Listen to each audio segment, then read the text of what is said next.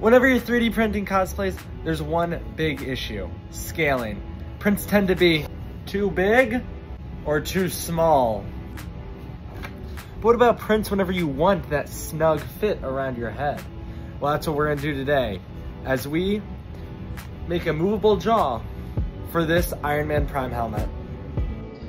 Today, I've got this Iron Man Prime helmet that's just a little bit too tight for me to slip my head in, so I'm gonna use some elastic bands to make this jaw a little bit more movable.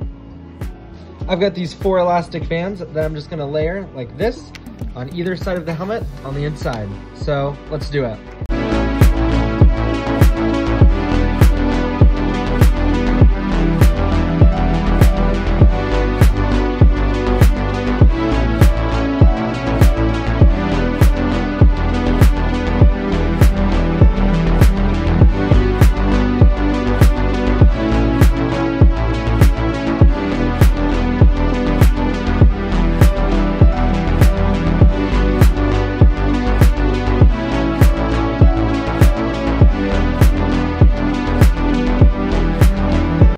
So that is how you can make some simple elastic band straps for an elastic chin that makes these snug fitting helmets just work.